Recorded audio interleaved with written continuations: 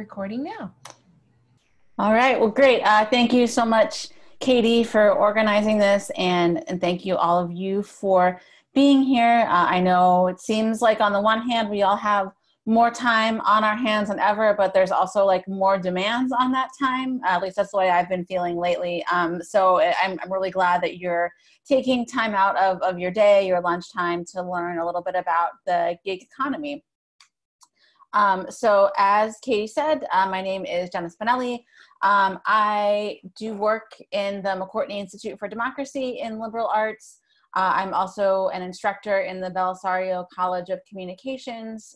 My background is in journalism, but I've done all types of writing and now more recently podcasting and multimedia work throughout my career.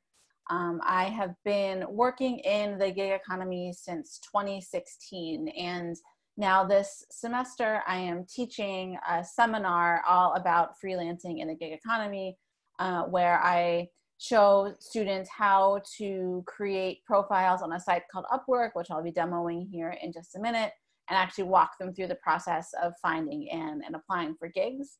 I am planning to teach the course again in the fall. It's COM 297 if you want to take a look at it and add it to your fall schedule. And then that's where you can find me online, and I'll share my contact information again at the end as well. So I just thought it would be good to set the table with some definitions. The gig economy is thrown around a lot, and it can mean a lot of different things. And there's like several tiers of the gig economy. But at the most basic level, it is a system of employment in which workers are independent contractors rather than traditional employees. So I think you're all probably familiar with the idea of you go to work for a company or a nonprofit or an educational institution, whatever it is. You are a full-time employee on their payroll. They give you a salary and benefits, and that's like been the traditional employment path for a long time. But over the past, 10 or 12 years or so, really since the advent of the iPhone, there's been this other system that has sprung up where people are increasingly working for themselves. Now, there have been freelancers for a long time, people that worked as independent contractors, but the gig economy is really when people are taking those gigs and using them to replicate, or in some cases exceed, what they would get from a traditional full-time system of employment. And the barriers to entry are much, much lower than they've ever been. A generation ago, if someone wanted to freelance, they would have to have a specific skill set. They would have to send out letters of inquiry to potential employers or clients, or they would have to go through some type of agency. There would just be some type of gatekeeper that they would have to go through in order to obtain freelance employment. The gig economy and a lot of the platforms that we have today have really just taken away those gatekeepers completely, which can be good and bad. And I don't, as I say in my class, the gig economy is not all like sunshine and rainbows. There's definitely a lot of pros and cons that come with working for yourself as an independent contractor without that safety net of health insurance, for example, or without the rights to organize collectively in labor unions and those sorts of things. I'm happy to share some resources at the end if people are interested in reading more about some of those pros and cons. But I really focus on how you can all use the skill sets that you're developing in your liberal arts education to really thrive on these platforms and make the most of them. Make them work for you rather than you kind of being subject to whatever their demands are. So the gig economy, if you think about it on an app level, it can be anything from Grubhub or Uber Eats on kind of one end of the spectrum. In the middle are things like TaskRabbit, which people can contract out people to do various tasks, whether that's fixing something up around the house or running errands. Instacart I would put in this category as well. And these apps, you know, given everything that's happening right now with COVID-19, they've really experienced a boom in popularity. But where I have my experience and focus my teaching is on more professional based gig apps. So as I said, I cover a site called Upwork in my class. There's one called Fiverr that operates similarly, but these are professional to professional networks. So companies and sometimes entrepreneurs or startups are looking for help with marketing or accounting or multimedia or IT or some type of professional or creative service. And I think that that type of marketplace is the best fit for students, whether they are in communications or IST or liberal arts or business. There's any number of gigs, which we'll go through here. And then this is all technology based. All of these platforms exist in app form. They exist on websites. So that is like a one-stop shop. You have all of you find your gigs there, you apply for your gigs there, you manage the work, and you manage client communication, you get your payment through those sites. So they really are, you know, all-in-one solutions, which is another unique facet of the gig economy as opposed to more traditional freelancing. In traditional freelancing, the freelancer would typically generate an invoice and send it to the client. On the gig economy, that is, again, all handled through the app. According to the most recent statistics I was able to find, which is from the end of 2018, there are 55 million gig workers in the US. Apologies for my typo there on the letter I. And that I would expect is going to continue to increase, particularly if you've been following the news about unemployment in the US. I don't foresee a landscape in which companies are really going to be largely adding full-time workers to their payroll. So I think more and more of them are going to be turning to gig economy platforms to fill specific needs that they have, specific tasks they need accomplished, specific projects they need help with. So now is a great time to be diving in and learning some of these skills.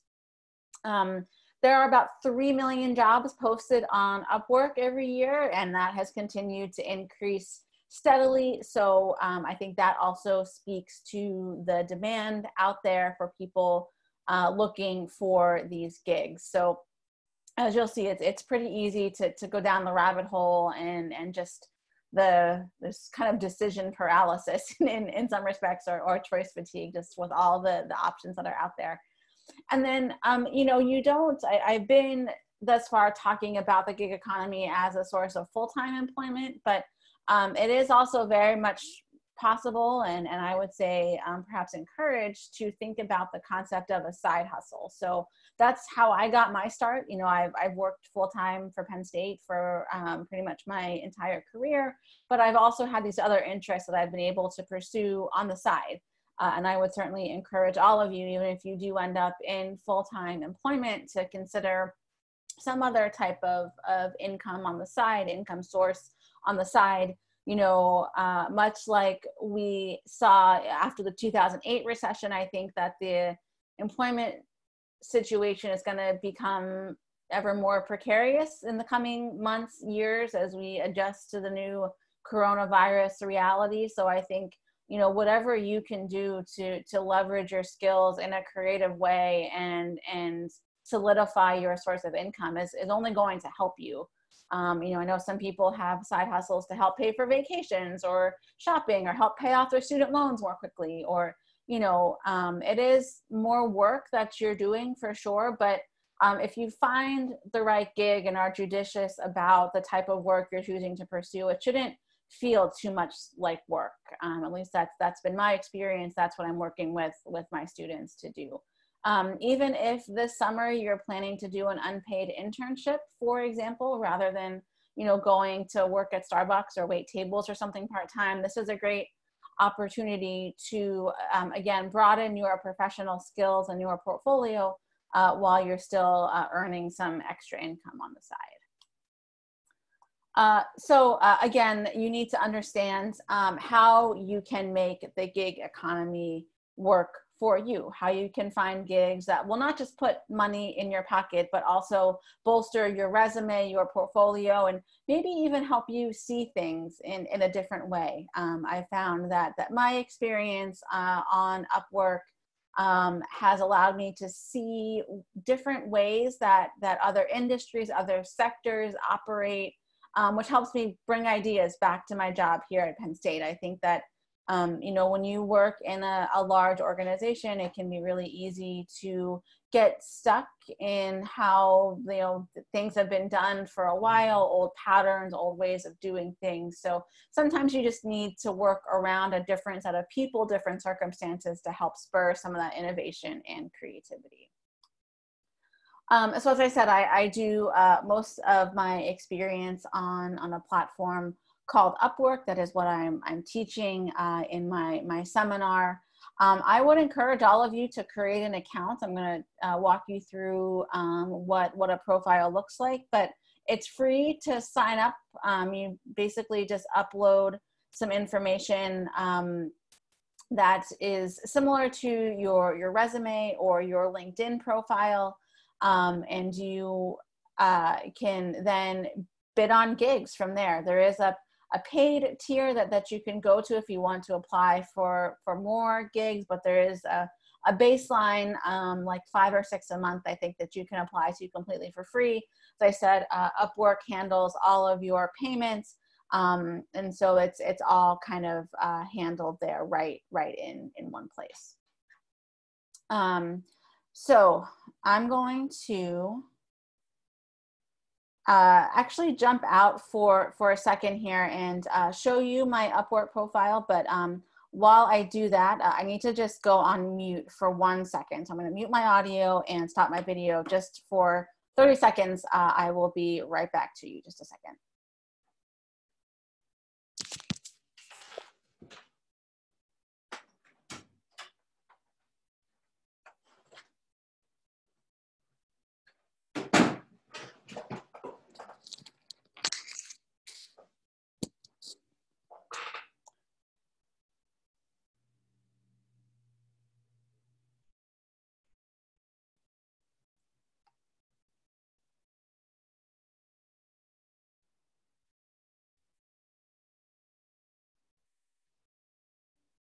Okay, everybody, thanks for your patience there.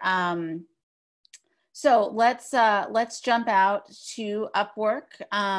Before we do that, Katie, any questions coming in so far? Not yet, and I just sent out a reminder that anybody's welcome to share them in the chat. Okay, great. Upwork is a big marketplace for any type of gig you can imagine. So I mostly do writing. So my feed is set up to show me writing gigs. I do a lot of marketing and articles and journalism. So you can see here there's one gig that was posted 12 minutes ago, one that was posted 17 minutes ago, one that was posted 22 minutes ago. So this is like a constantly ongoing feed. Mm-hmm. I think we're still on the PowerPoint. Oh, sorry.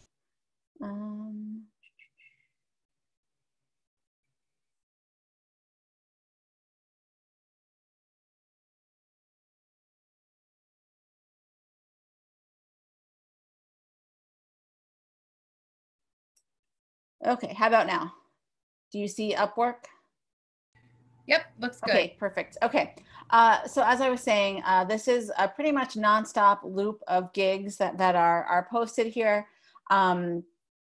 Every couple minutes, there's something new that's up here. So when I first started, I was like really gung-ho and like bid on a bunch of stuff, and quickly found myself in a position where I had taken on more than I could realistically handle. So that's important to keep in mind, like how much, you're not going to get every gig that you apply for, but you should, have some idea of how many hours you can devote to these things, what the client's looking for, kind of what that balance is.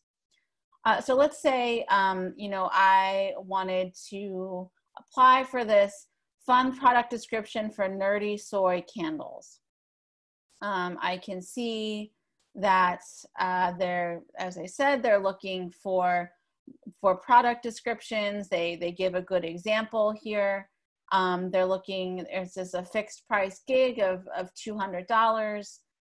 You can see a little bit about how the client has been rated in the past. That's another kind of hallmark of gig economy platforms, is that it is all rating based. So if you think about, every time you take an Uber, you rate you rate your experience when you stay in an Airbnb, all of these things. So, being able to set expectations and deliver upon them is super important. And I'll come back to that here in just a minute. But you can see a little bit about other projects, other clients, other freelancers this client has worked with. So this is all really important to see. If you start to see people that have 1-star reviews and things like that, that's a red flag to you. Similarly, there's lots of scammers out there, people that ask you to write 10,000 words for $1 or something like that. So it's, you should know what your time is worth. For the students in my class, I typically advise them to set their starting rates around $15 an hour. Maybe more if they have some experience, they've already been doing their own business, that type of thing. But you can very clearly see what the client's price range is, what they're looking for. And then if you would want to go ahead and apply, you would hit the submit a proposal button. And you can write up a little cover letter and attach samples of your work, and then go from there. You always have the last word over whether or not you accept a gig. So the client makes you an offer. If they would like to work with you, then it's your choice whether or not you want to accept it. And I tell my students that don't ever hit that accept button until you are exactly certain of what the client wants and that you can deliver it. If there's any miscommunication along the way there, you're setting yourself up for a bad review. So it's really important to have clear communication with the client, and also in some respects to under promise and over deliver. Like, don't tell someone you can have something ready in 2 days if you know it's going to take you a week. It's better to do something the opposite way. Tell them you'll have it in a week, and then, exceed their expectations when you have it to them in 3 days or something like that.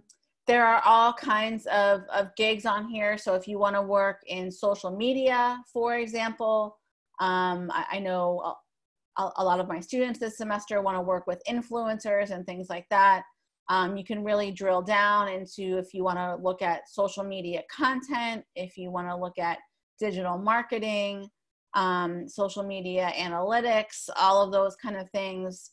If you want to do like video work, you can search for video production. I know one of my students this semester is doing voiceover work. That's the gig that they want to do. So again, you can even search by specific programs and see, different gigs that pop up. So, and this is always changing too. So again, there's no shortage of things to go down the rabbit hole on. Just to jump out and look at what a profile looks like. So you can see my profile here. This is very similar, again, to language that I have on my LinkedIn account. And then once you start doing work, it shows your client history. You can add work samples. So that's one of the things that my students are doing this semester, is creating samples for this portfolio. So if you have experience from internships or from other work that you've done in student media or things like that. I don't know that I would put like class papers up here, maybe something that's more professionally oriented. But even if you haven't done anything yet, you can always create something. So pick your favorite brand and create some social media content for them as if you were working there, or write a blog post or an email campaign, or something that aligns with the gig that you want to do, or start your own blog or your own YouTube channel, or something that you can put out there to show that you have the skills that you want to share with these clients that you're going to be applying to work for. And then there is also, as I said, messaging functionality within here. So all of your client communication is managed through Upwork as well. And you also manage your payment through here. So I know I just went through that quickly. If there are any questions, I'm happy to answer them, or go back to any specific part of the profile. You can also just search for other freelancers. This is what we're doing right now in class. So just searching to see, what other people charge, what their profiles look like. So just to get a sense, I was actually just doing this morning to find some examples. So, you can just see, like, based on how much experience people have, what they're charging, how their profiles are set up, you can get a sense of what's out there. So you can think about, like, how you might fit into that based on your skills. I think as you guys are thinking about these profiles, you should definitely mention that you're early in your career. Don't try to be someone that you're not. Don't try to give the impression that you have 10 years of experience when you really don't. I have seen college students' profiles on here that says, I am a student, I'm looking to gain experience, I'm an early career professional. So it's important to be honest and truthful about who you are and what skills you bring to the table.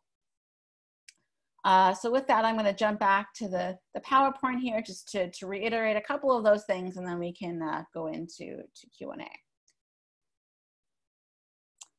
So again, you should have some work samples on your profile to demonstrate your skills that you hope to bring to your clients, and don't be afraid to make some if you don't have any, or even reach out to the Career Enrichment Network or other resources on campus to get some ideas for how you can best present your skills. Upwork also asks you about your experience level, beginner, intermediate, or advanced. Most of you, I'm going to guess, will be at the beginner level.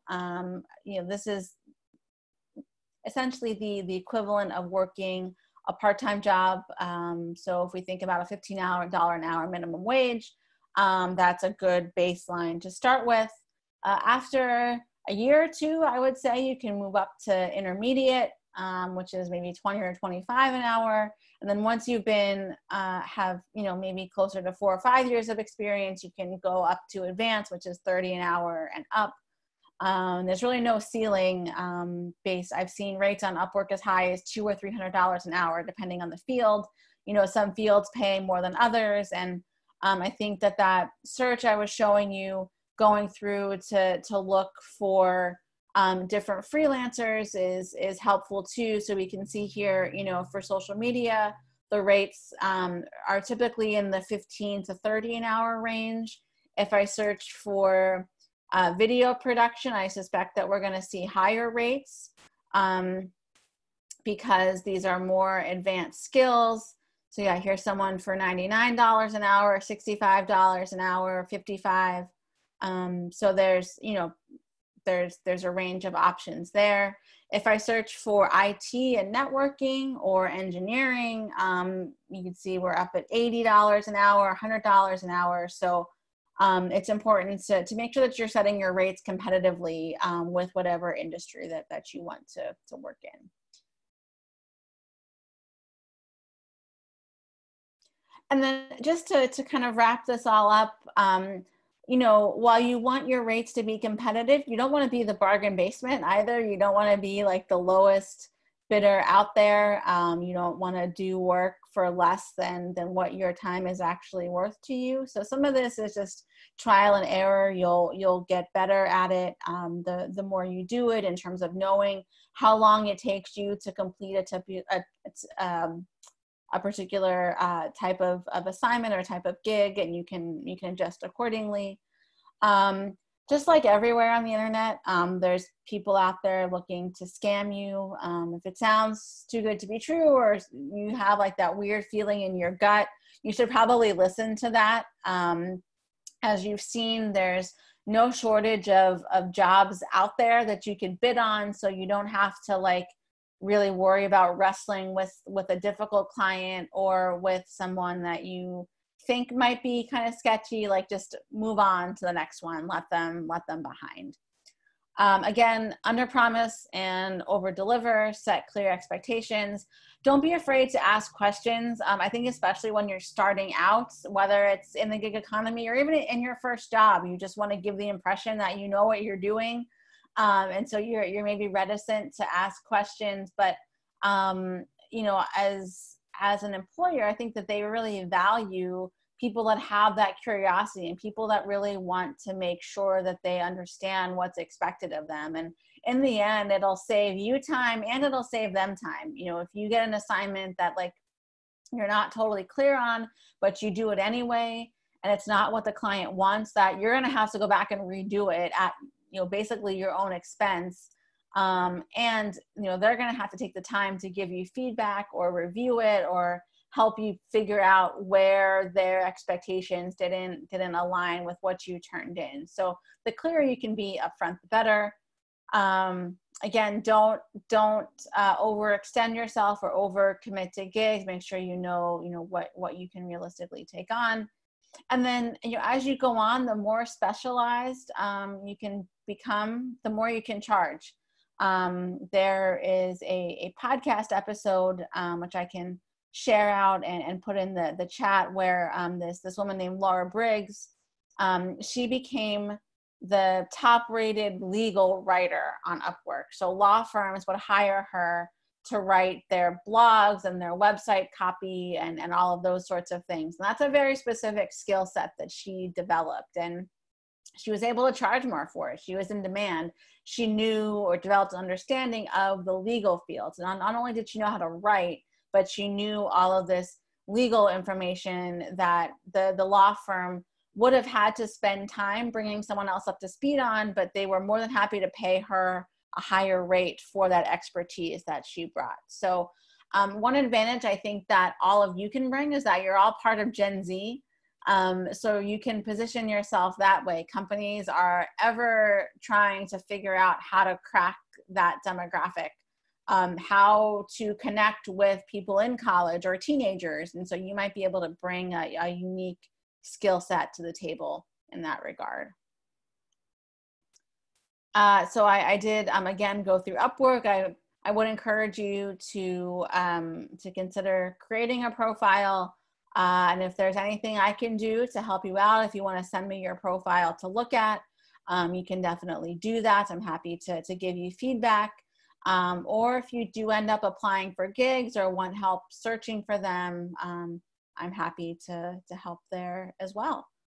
But I think we have about 15 minutes or so left. If anybody has questions or if there's anything you want me to go over again on Upwork, I'm happy to jump back out to the site. Or any type of gigs you specifically want to look for, we can just type it in and see what comes up. While everybody's thinking, Jenna, thank you so much for the presentation as well as the offer for students to follow up afterwards. I'm sure you spin your tires a bit in the beginning to get those reviews and figure out what's best for you. Is there an expectation, do you think, to focus on in the beginning of, you know, having a lower hourly rate or having a broader focus in the beginning just to get a profile built up? Or do you think it makes more sense to be more focused from the start?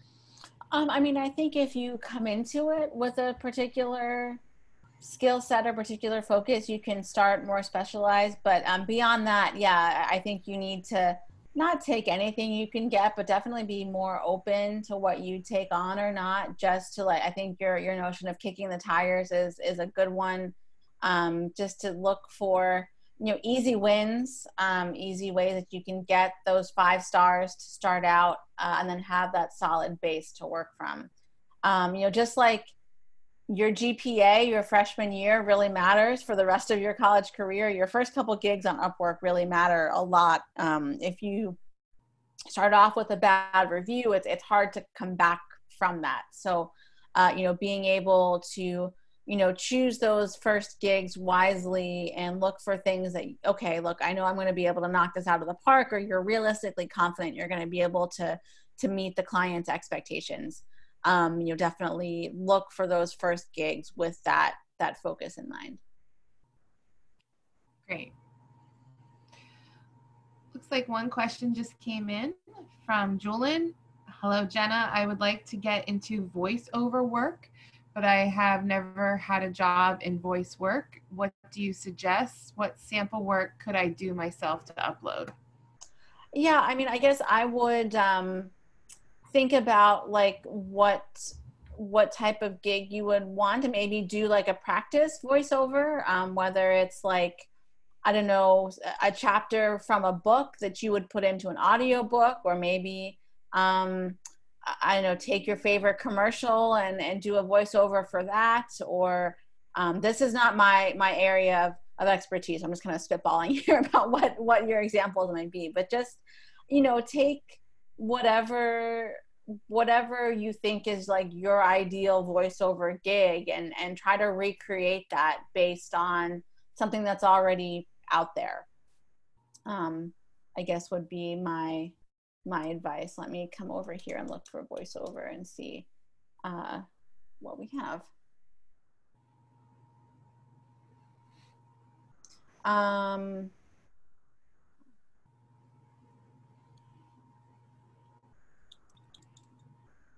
Let's see what type of voiceover gigs people are searching for. YouTube, you know, maybe take an animation that you like and do a voiceover there. This is interesting, meditation recording. I could see that. I know in the podcast world, they're often looking for people to do intros or credits for podcasts. So if you have a favorite podcast, maybe record an intro or like a welcome there. Yeah, I guess if you have other specific questions, Julian, you can feel free to send me an email and I can try to work with you more specifically one-on-one. Thanks, Yolan. Any other questions? Please feel free to put them in the chat.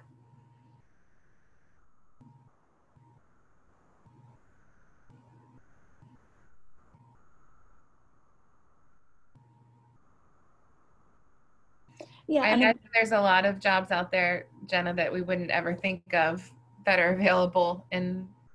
Oh, yeah.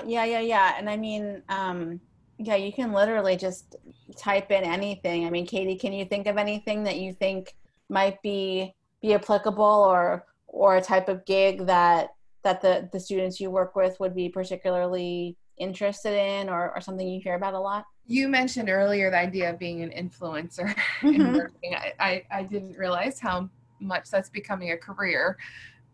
So that would be something. Yeah, marketing and influencer manager, social media manager. You know, we're in the midst of in addition to the gig economy, we're also in the attention economy. So all these companies, organizations are fighting for attention, right? We all have the infinite scroll on our phones and on our computers. So they're all looking for ways to break through that noise and get their message across, whether that's on social media or in more traditional media or through advertising or public relations. So I think that's something that like cuts across a lot of different fields, and it applies to written content, it applies to graphic design, it applies to video. Every company is basically a media company now, because we all have to put all these things out there to be able to get attention, whether it's to, you know, get people to come to your college or buy your products or sign up for your course or any number of things. That makes sense. We feel that as a career office sometimes. Yeah, yeah. I actually just got another question in there, and this is a great one for the college. Is there a market for translation? I think so, yeah. And I actually meant to put that in my presentation. I was certainly thinking about it as I was preparing this. So when you set up your profile, it asks you what languages you speak, so you can put in there. But yeah, English, Spanish, English, Chinese. Yeah, looks like lots of opportunities for translation for sure. I think we're hearing more and more that this is a great way to break into the business, and that this might be the type of work that's initially available in translation. Yeah, yep. And even, you know, I even see some things here, proofreading or editing or transcription services. Those are also big as well. Got another thank you, Jenna. Oh. Any other questions today? As we mentioned, we are recording, so you can always fall back on the presentation if you wanted to double check something, or again, reach out to Jenna directly. There's our contact information again, or to the Career Enrichment Network. Our email is lanetwork@psu.edu. Oh, and I said I was going to talk about or put in the chat some recommendations. I'll just say them here, and Katie, maybe I can send them to you after the fact. There are two books I would recommend if folks want to just learn more about the gig economy in general.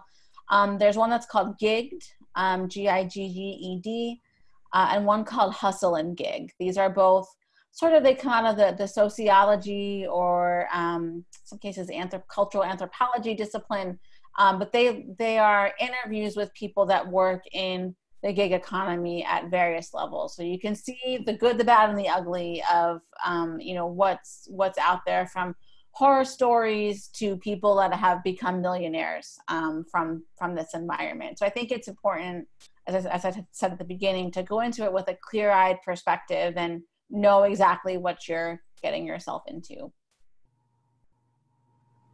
And I could definitely send out those links too that you'll share.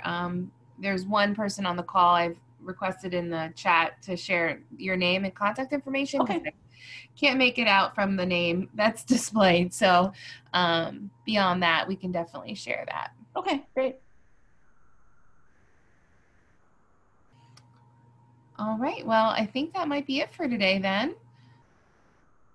Thank you all so much. If you're interested in other webinars from our office or within the college or the university, please continue to check out Nittany Lion Careers for those virtual webinars or career chats that are being offered right now. There's one coming up next week with recruiters to talk about the current process of finding a job and internship with everything going on. You can also schedule a virtual career coaching appointment with anyone in the Career Enrichment Network. You would do that through your Nittany Lion Careers account and select any of our coaches with liberal arts after their name.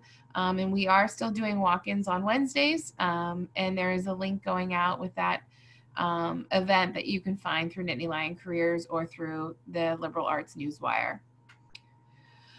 All right, well, Jenna, thank you so much. Thank you. Thanks, everybody. All right, have a great day. You too.